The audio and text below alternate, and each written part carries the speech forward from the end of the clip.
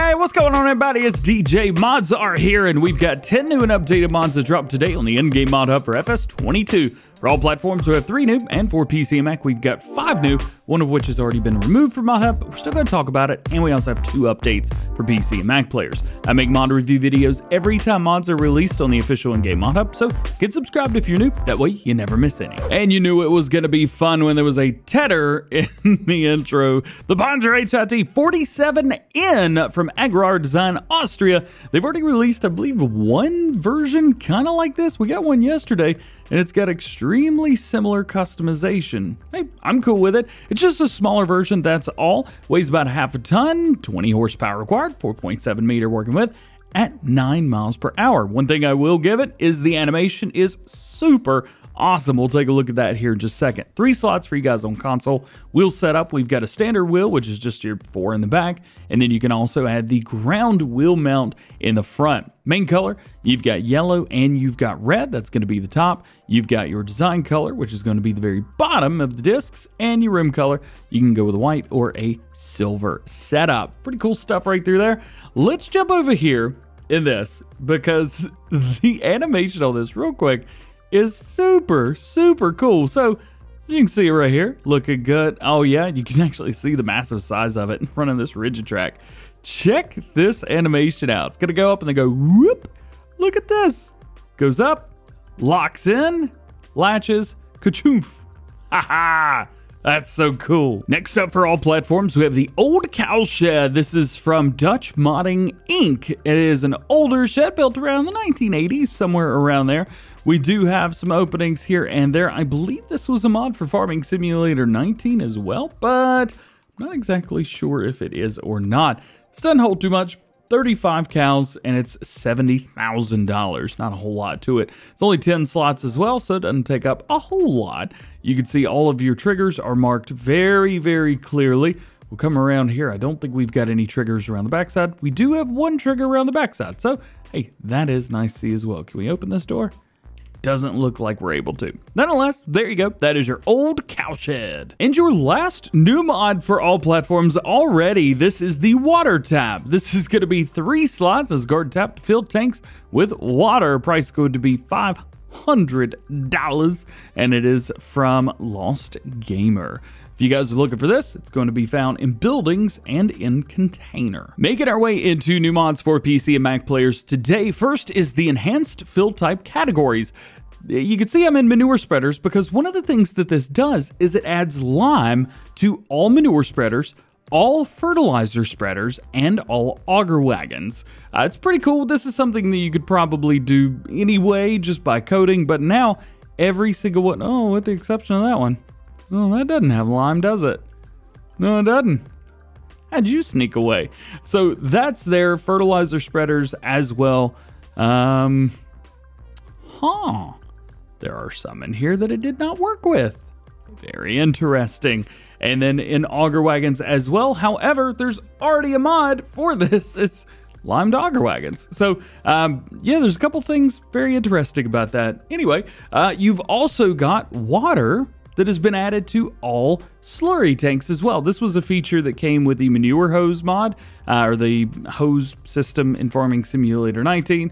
So you've got water that has been added to all slurry tanks as well. One of my favorite mods for Farming Simulator 19 is back and better than ever. This is the additional game settings.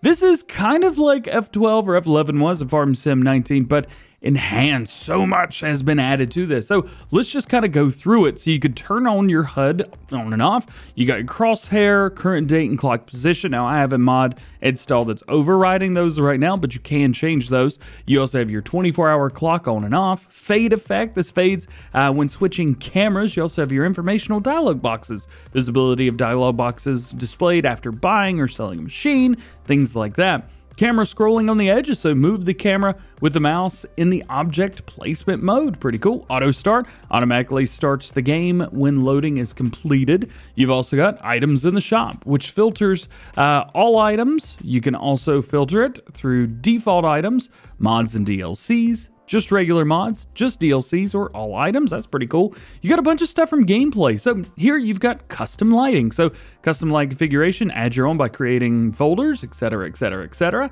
And you can even choose which ones you want. So that's pretty sweet as well. Currently I'm on Cowshed environment. I really enjoy the lighting of this map. So if you're on another map, you want the Cowshed, you have that mod installed, it'll use it. How cool is that? Vehicle camera smoothness, it just smooths it out. I did use that in Farm Sim 19. It's nice. Player camera smoothness, very nice there as well. Trailer HUD displays a fill indicator above the trailer when filling. It's pretty cool. You don't have to do that if you don't want to, but it's pretty sweet. Easier engine starting. So this starts the engine by pressing the accelerator key. We already have a mod like that from Mantrit, but cool to see that here as well. Depth of field, you can turn that on and off as well. It gets a little bit interesting. Basically, it adds a blur versus creating something you would expect like a cinematic mode from an iPhone, but it's definitely neat. And then camera collision adjustment, the vehicle outdoor camera will automatically zoom in when detecting or interfering with an object, on or off. That's nice. Plus, you can even turn wild animals on and off. So when you've got birds flying around or deer running around, you can turn those off. I haven't really gotten irritated with birds yet, but I do like chasing the deer down, so I may leave that on.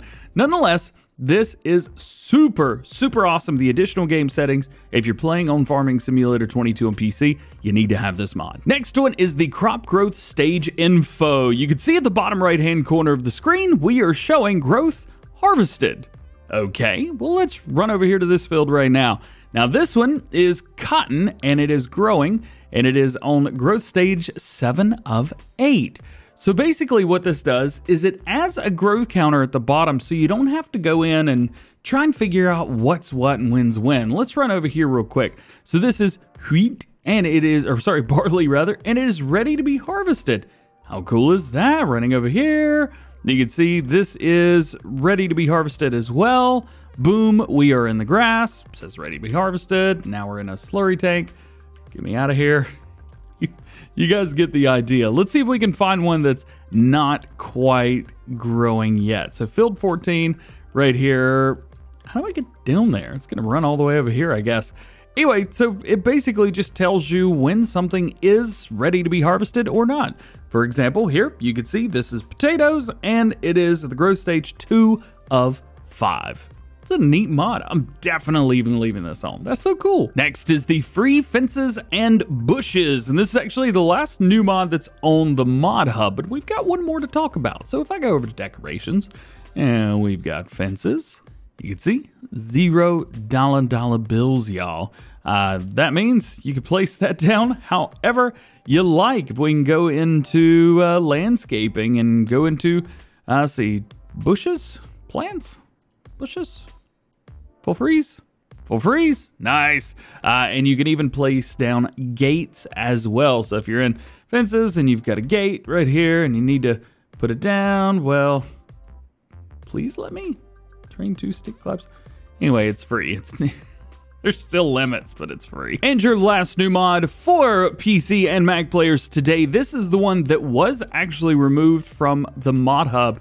This is the direct sell price increase. Basically, this increases the direct sell price multiplier from 90% up to 100%. When direct selling from a production chain, you will now receive 100% of the value of the goods rather than the base game 90%. This is from Curato Farms, and I'm not exactly sure what caused this to be removed from the mod hub. However, it is not there anymore. However, you could still download this on third-party sites. We do have a couple mod updates for PC and Mac players today as well, so let's take a look. The first one is guidance steering, also known as the GPS mod. This is changelog 2.1, added new snap to direction guidance strategy, also added missing object change configuration XML schema, added option to toggle between dotted lines and normal lines, fixed an issue with reverse driving target direction, fixed an issue with the width calculation for combines, fixed the possible mod conflict with other mods that overwrite the configuration UTIL,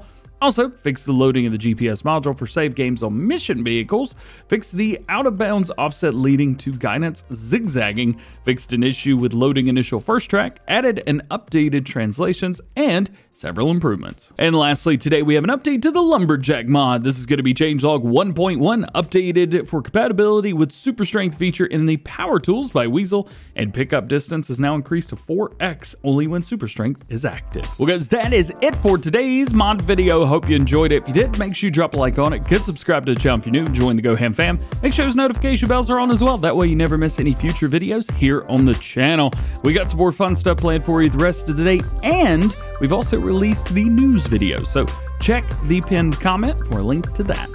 Beats up. I hope you guys have a great, awesome, wonderful rest of your day. It's almost Friday. We'll see you later. Peace.